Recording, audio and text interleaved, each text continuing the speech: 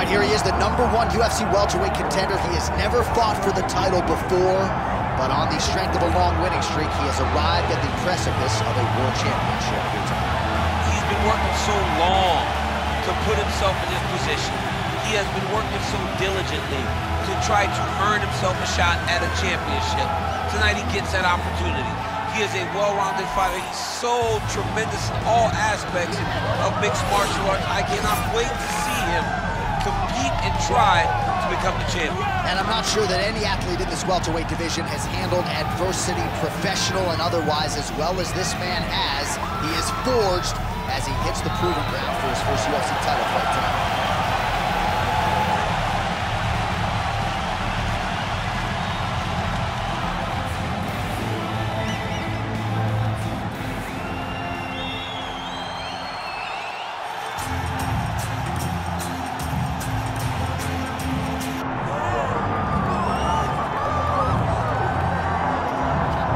For years, the UFC's welterweight division has been among the promotion's strongest, and that is certainly the case here as we get our look at the undisputed UFC welterweight champion as he gets ready to defend the title. The welterweight champion of the world. He's a star.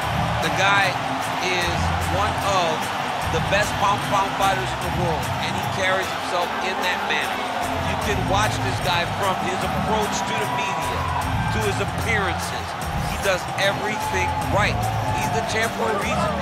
It all boils down to who he is and how he approaches everything from the media to the fight camp. And as commentators, we like heat, we like friction. We definitely have some of that on our welterweight championship matchup here tonight. All right, with that, both fighters have now graced the octagon. They will lock the door behind them, ready to go with a crazy fight here at T-Mobile Arena in Las Vegas, Nevada. Our tale of the tape for this welterweight championship fight. Here once more is Bruce Buffer. Ladies and gentlemen, this is the main event of the evening.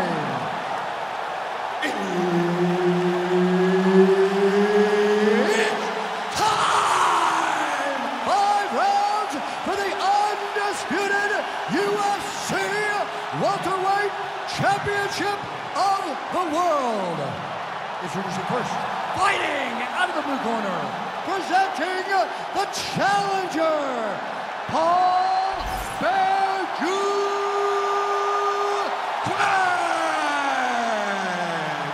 And now, introducing the champion, fighting out of the red corner, ladies and gentlemen, presenting the reigning, defending UFC welterweight champion of the world, Renato carneiro.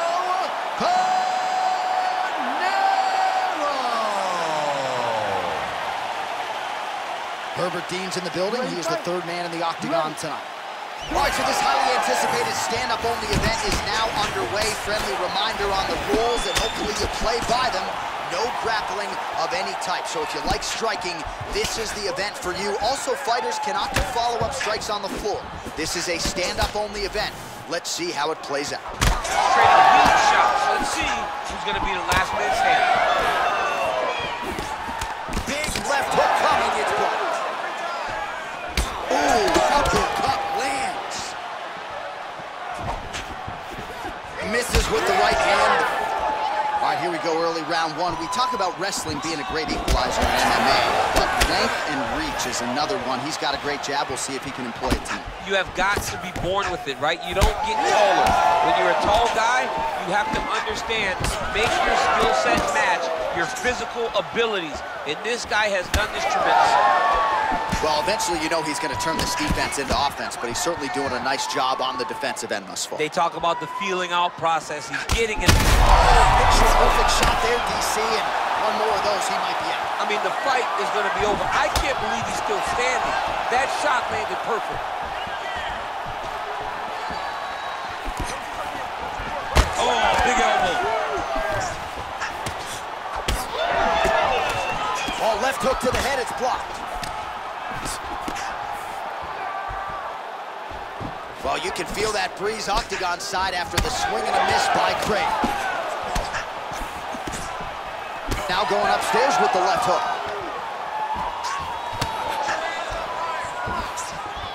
Just over 2 minutes now to go. Nice punch to the head.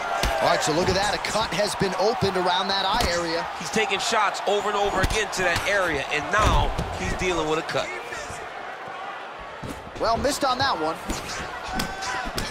What a fun fight. These two are going back and forth.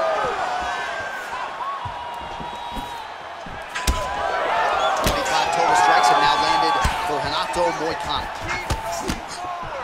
Oh, look at that head snap back as he connects with another uppercut. Not the first time he's landed that weapon tonight. That's his best shot, man. He's so good at it. He's so good at finding it. And you got to beat on the right uppercut. He shifts his weight off to the side and lands it on the left side. What a great understanding of landing that punch. Man, it's almost like he's got a rangefinder out there. Just too easy as he connects with another good series of punches. If you're boxing this guy and only boxing him, you will be in trouble. Big shots being landed on both sides here.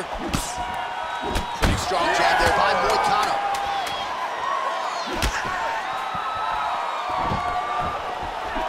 That horn sounds means we have reached the end of round one.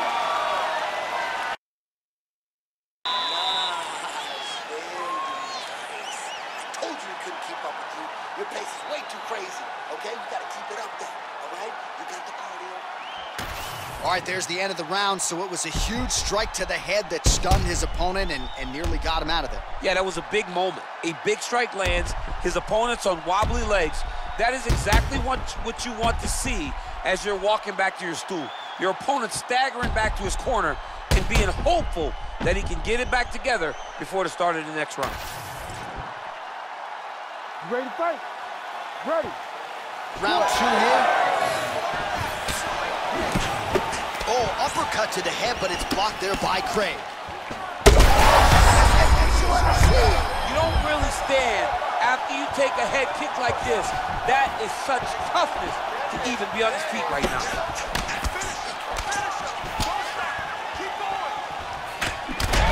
Well, he rocked him pretty good, but didn't sort of smell blood in the water, and now his opponent's back in the fight. I mean, blood's in the water. You gotta go get it. You gotta go find the finish. You cannot let him off the hook like that, because now he will be motivated to try to go and hurt you. Heavy kick down. Oh, he's wobbled now. Oh! Just misses with the left. Oh! What a fight. Both of these guys are trying to finish. So the blood really starting to flow. Every time that area gets targeted, that cut's getting worse. It's getting worse and worse. And you see the blood starting to come down. That is when you start to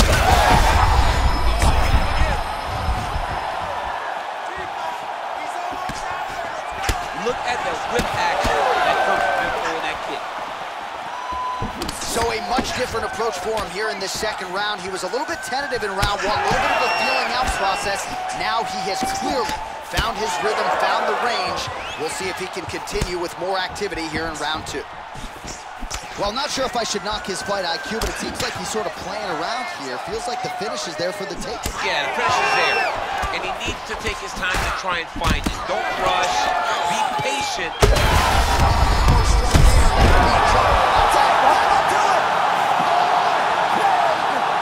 With a huge win tonight.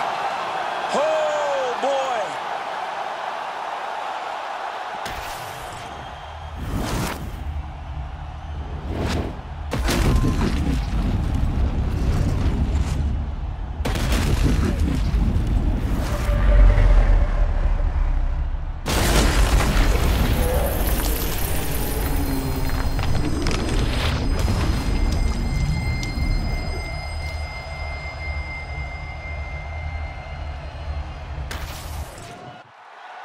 Bruce Buffer has the official decision.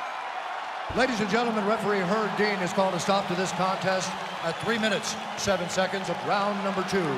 Declaring the winner by knockout and new undisputed UFC welterweight champion of the world, Paul